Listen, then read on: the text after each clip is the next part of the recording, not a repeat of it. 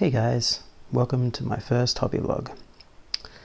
So today I thought I'd show some stuff I'm doing behind the scenes, outside of my normal sculpting, and yeah, as you can see, I like 40k. So these are some Primaris Marines that I'm doing up in a metallic color scheme. I've got some ones that I've started over here that have, I'll see if I can that. There we go. Yeah, so I got some that I've started using lead belcher spray, and then some sepia, seraphim sepia shade, light brown ink wash, and Nuln oil, and you get that really oily metal tone on them, and yeah, it's really fun to do.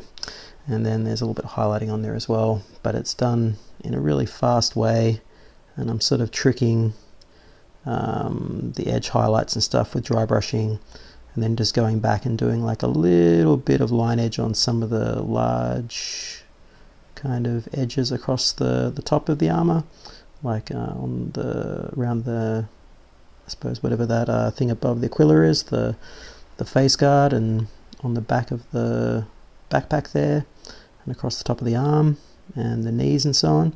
But it just gives the illusion that it's all been line highlighted, but it really hasn't. It's mostly just dry brushing, and so yeah, it's really relaxing to do. And you know, when you're a sculptor and you're doing a lot of really, I guess, technical things like with you know, figure sculpting, and it can get very stressful, this is like a nice relaxing pastime to do, just to get your mind off it and yeah, focus on something fun.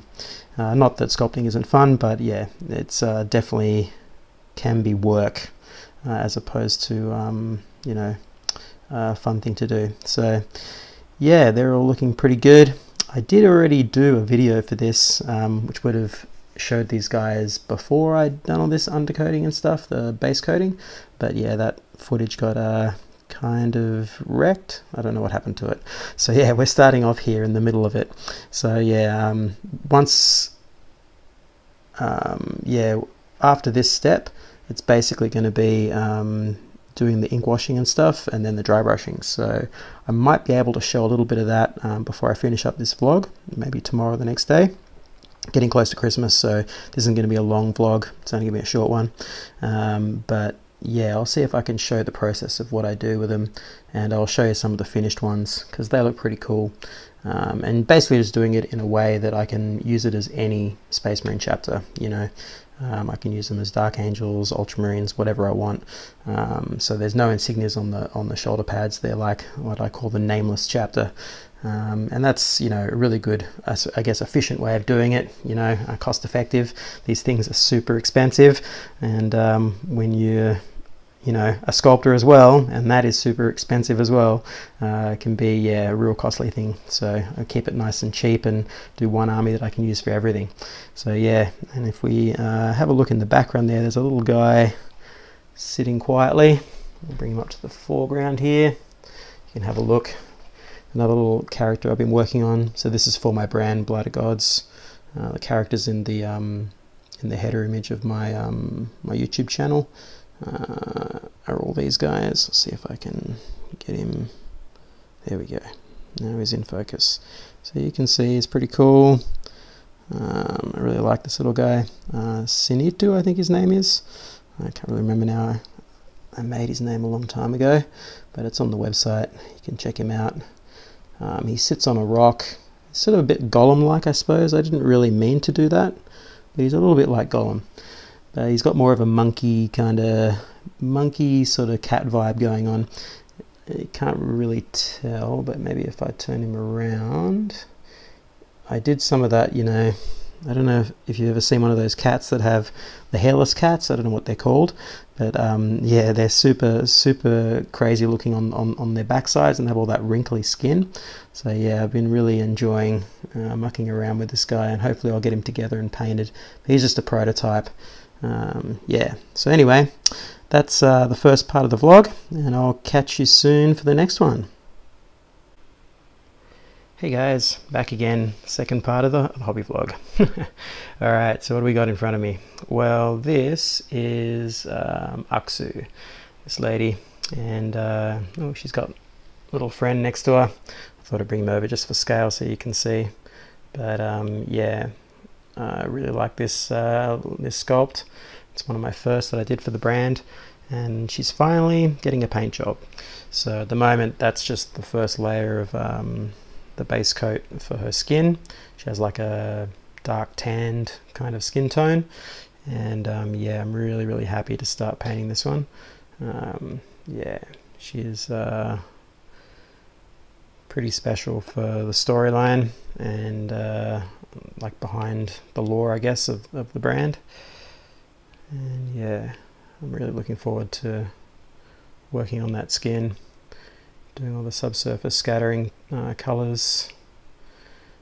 Dark skin tones are really hard to do, so I've been practicing it on some others, and yeah, getting it right is like really satisfying when you nail it, but getting it wrong can be yeah the opposite.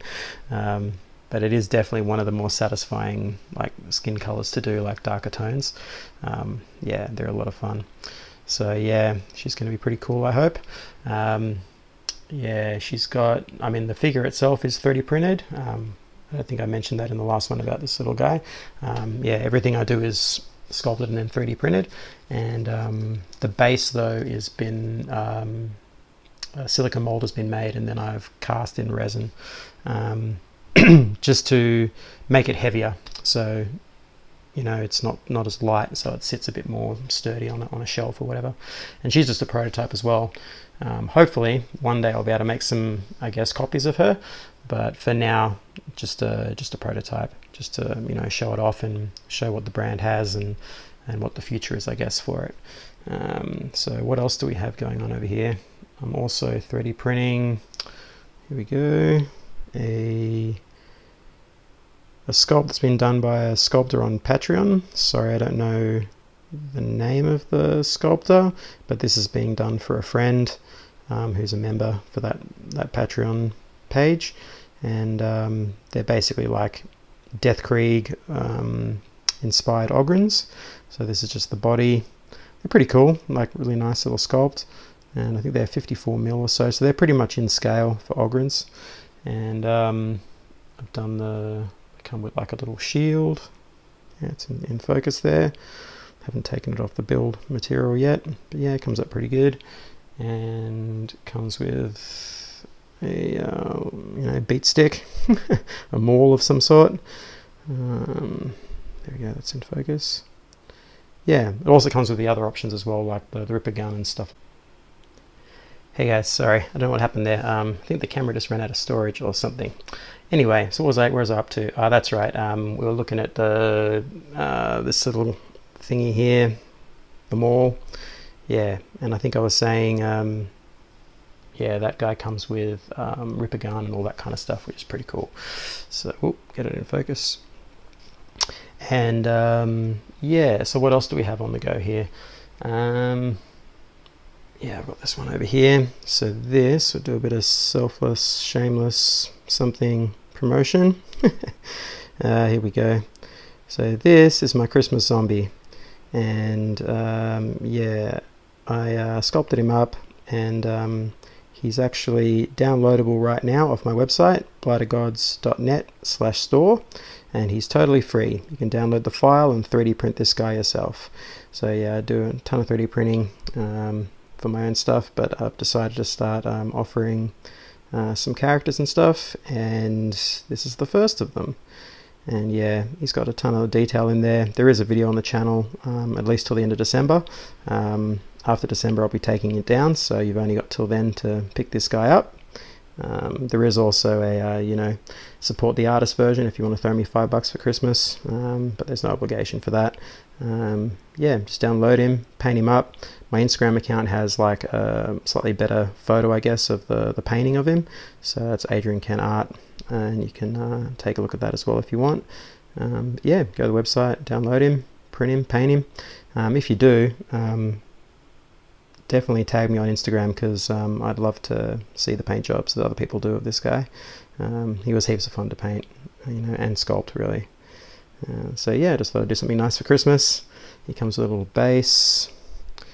You know, 2020 has been a really, you know, bad year for everyone, and I thought this would just be really something cool, you know, to end out the year. But I'm going to release more little busts and characters and stuff into next year, so keep an eye out for that. But yeah, I think that's probably about it. I'm going to try maybe to fit a little bonus bit of content in at the end. Ooh, it's out of focus again. Hopefully, and just show a little bit of that metal painting process that I do for the Primaris Marines, but I'm not sure about that. It's coming close to Christmas, so I might not get time. So if you don't see any bonus material at the end of this, then this is the end of the first hobby vlog for my channel, Adrian Kent Art. Yeah, so videoing is tough. This is not the first time that I've recorded this. So yeah, anyway, if anyone's watching this, I hope you have a very Merry Christmas and a good New Year. And yeah, hopefully I'll catch you in the future. Okay, see you later, guys. Hey guys, I'm back. Some bonus content. Okay, so I don't have a lot of time, but I just thought I'd show you how the metal goes, you know, getting that metal. So yeah, once you've done your lead belcher base coat with the spray, we come to this, which I don't even know if you can, yeah, you can kind of see. So this has been then brown ink and black ink washed. The brown ink goes on first, and that's that sepia shade, which is this. Okay, and you just do it really watered down. Don't use it straight from the pot, you know, a couple of drops of water in with it, and you'll get this like light brown staining. You don't use like Agrax Earthshade or something dark because it won't show up, so you use this lighter color, and that'll give you that like sort of, see that sort of subtle, see if I can get that to, yeah, there we go. You can see that sort of brownish color, and you just put that over the whole thing pretty much. And then when that's dry or almost dry, even if there's a few wet spots, it's okay. Then you do your null oil, you know, this thing here, and then you'll get, that's for all of the shadowing and stuff in the crevices and the cracks in between the armor plates and stuff. And so you'll end up with what you see here, that blacky brown wash. And then this has then been dry brushed with a sort of more directional brush, so not sort of a big scuffy brush. You want something, so this is like a, here we go, like a nice directional synthetic brush, something like that.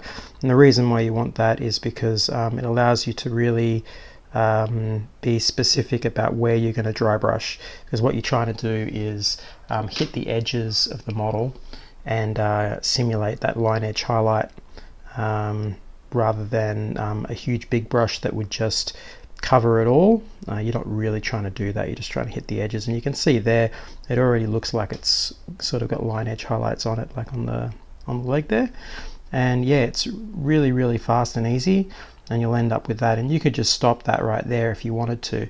Wait, the silver is this one here.